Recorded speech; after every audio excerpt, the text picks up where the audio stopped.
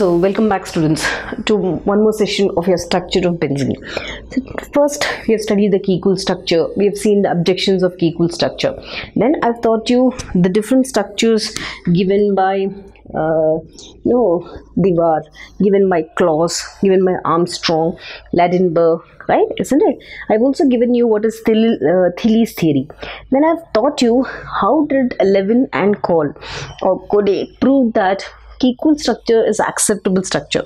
So what did they do? They perform ozonolysis experiments, isn't it? On xylene, they've done ozonolysis experiments on orthoxylene. So both have given 2 products, right? In the ratio of what? 3:2:1. So today in this video, I'm going to teach you the modern view of structure of benzene, right? So when I have to take the modern view of structure of benzene, this was given studied under 2. What is that? One, the resonance concept, and one is cyclic delocalization. This is an orbital diagram, right?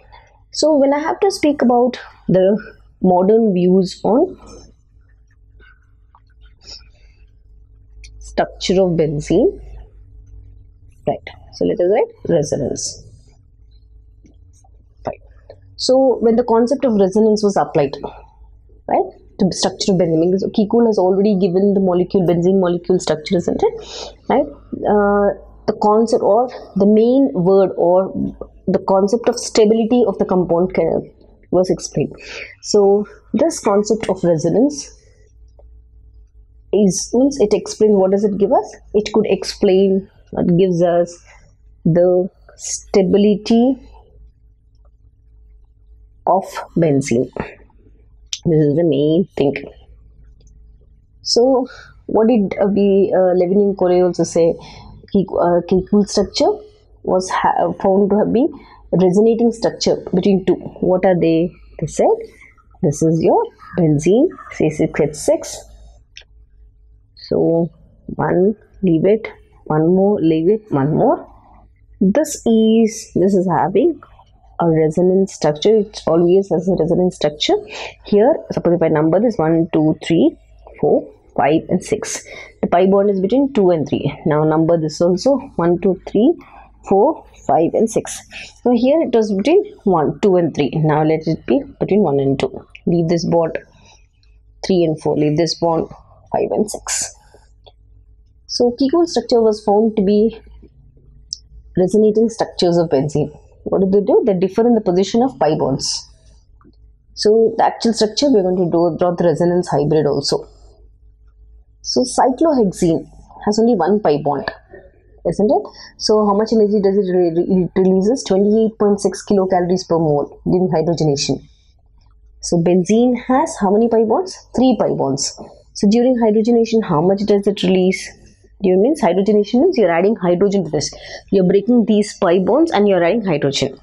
So during hydrogenation to benzene, as I've shown you in the first video, because of pi bonds, 3 pi bonds, 3 into 28.6. So what is this 28.6? 28.6 is a energy released when hydrogen was added to cyclohexene. So 3 into 28.6 kilojoules per mole. It comes to 26. Okay, this is 85.8 kilocalories per mole. So much energy was released when hydrogens were added. How many hydrogens? 6 hydrogens were added to benzene. Yes, but it was means according to the value it has to release as much. But how much was it found to be? It was found to release 49.8 kilocalories only. There was a gap of almost how much, but found during hydrogenation, this according to cyclohexene, for this to undergo hydrogenation, how much did I say? Hydrogenation, it took 28.6 kilocalorie per mole. So, but the same thing I'm applying to benzene. So 3 pi bond, 3 into 28.6 comes to this.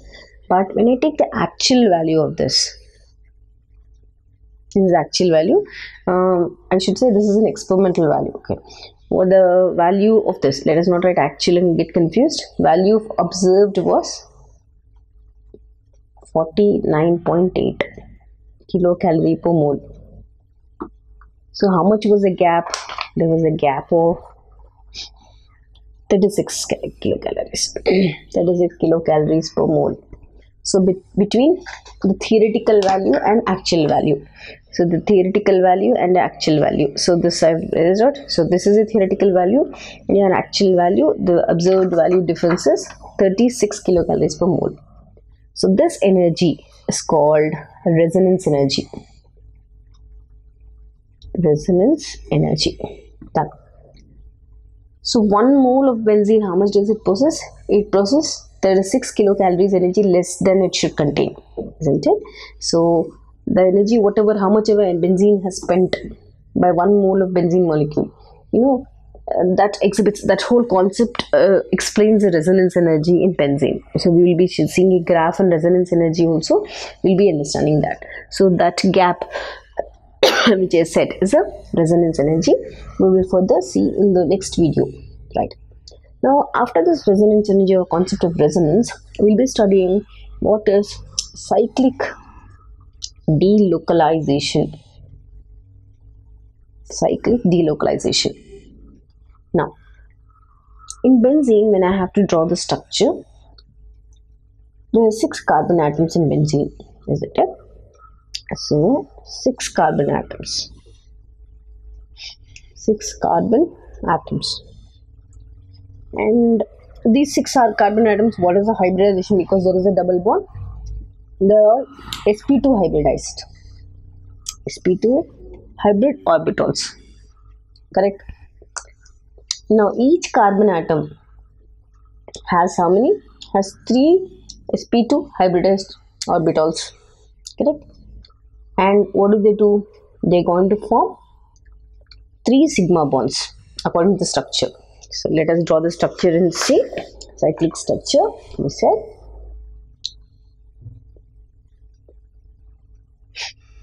In benzene ring, we are studying the orbital diagram. This is the hydrogen, hydrogen, hydrogen. We said all hydrogens are at the corners, isn't it? Hydrogen.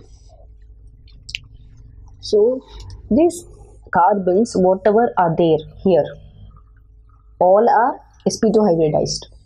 And what does the carbon do? It's going to form each carbon, the sp2 hybrid orbitals, they form 3 sigma bonds, isn't it? They form sigma bonds, 2 with neighboring carbons and 1 with hydrogen. This carbon, once again, this carbon undergoes sp2 hybridization with this hybrid orbitals with this one. There's 1 carbon here. This will undergo sp2 hybridization with this one, and this one with 1 bond with hydrogen. How does this look? This looks like this.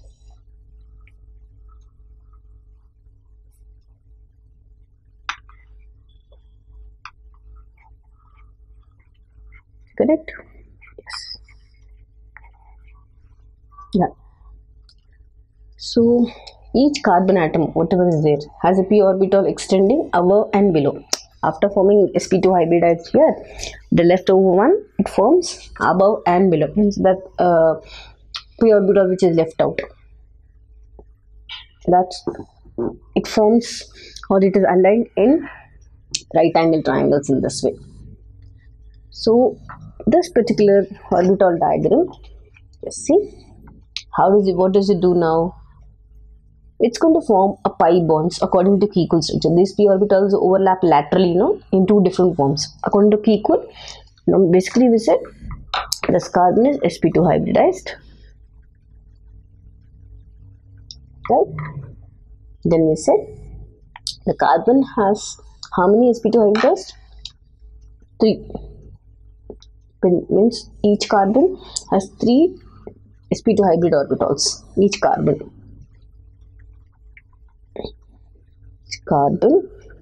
has 3 sp2 hybrid orbitals. Correct? That is what we have seen. After that, each carbon atom, whatever is there, it's going to form, each carbon has, or it forms 3 sigma bonds with neighboring atoms. This carbon atom forms sigma bonds with this carbon, forms sigma bond with this one, and also forms sigma bond with hydrogen. So what does it do? It forms a sigma bond. Done. Now after that, Each carbon atom has a p orbital, which is extending above and below. Isn't it? So first point will be this. Then you will write 3 sigma bonds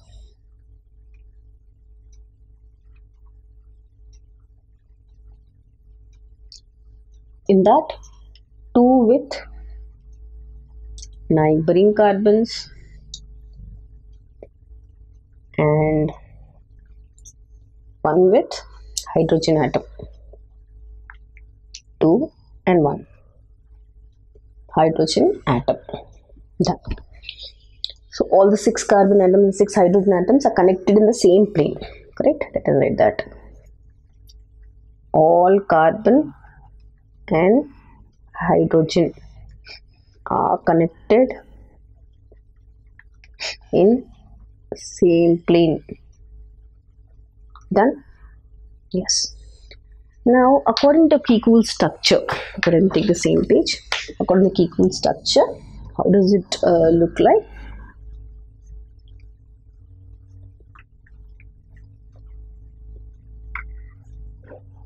This one.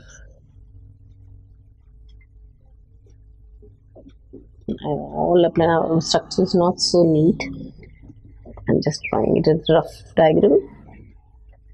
This is the one which is above and below. Here also, fill that above and below pi bond, the p orbital 1. Now, according to Kiku structure, there are 2 different ways of forming Kiku structure. One is the pi bond exists in this one, first one, this one, and this. So this is one way of forming pi bond. Next one, pi bond can form between these 2 p orbitals. Pi bond can form between these 2 p. Pi bond can form between these 2 p. See this. There's a difference. This is forming a bond here. This there is no bond. These 2 are forming a bond here. This there is no bond. These 2 are forming a bond here. These 2 are not forming a bond here. So there's a shift of pi bond according to the with the Kiku structure. We have shown that concept. Right now, these structures have localized pi molecular orbitals. Correct. So instead of 2 neighboring p orbitals, now if the p orbitals of all the 6 carbon atoms, they overlap laterally, means one above and one below. How does that look? Right? This is according to Kiku structure. Now, if p orbitals, let's make one more diagram. If p orbitals of all 6 carbon atoms, 6 carbon atoms overlap laterally. Suppose if they overlap laterally, how do they overlap laterally? Above and below. If they overlap like this, how does this look? The whole diagram, it looks like a donut.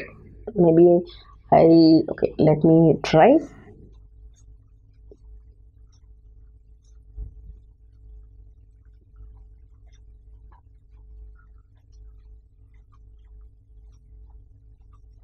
Right? So this whole thing connecting on the top.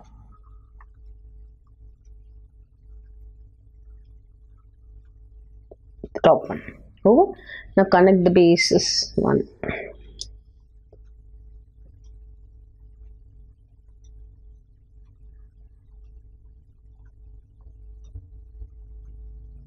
Right. How is it looking? This is looking basically like an electron cloud above and electron cloud below. If it is like this, electron cloud is above and electron cloud is below. So above and below. It's looking in the form of a donut, isn't it? Donut, we have exact shape. Form of donut. So they are going to form a ring above and below. So this is called cyclic delocalization. Cyclic delocalization. This concept. So this cyclic, as more nuclei attract pi electrons, the species becomes more and more stable. So So now the pi electrons have a lot of space, isn't it, to move. They are delocalizing, the cyclic delocalization. So what happens? The molecule, whatever is there, it's going to spend more energy for the movement and possesses less energy, right? It will use it only for localization only. So on the whole, when I see the energy of the system is less because of this cyclic thing. Once again, I'm repeating. Now there's a lot of space for the pi electron to move. So when the pi electrons are moving, what will happen? The molecule, benzene molecule, whatever is there, it spends more energy. Let us write first, more space for pi electrons to move. So when there's a lot of space pi electrons to move, what will happen to the system, whole system? The molecule spends more energy. For where does this use more energy? Where does this spend?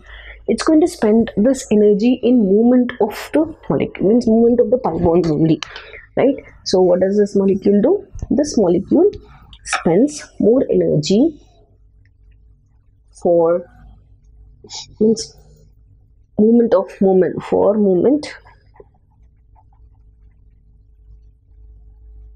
and has, on the whole, if I see, and has less energy than it should, okay? Because it is using of the energy in movement, less energy. Hence, what will happen? Hence, stable. This is where it ends. Because it is using in the movement of the pi bonds, delocalization, the whole energy of the whole system is stable. Whichever has less energy, that means it is more stable, isn't it?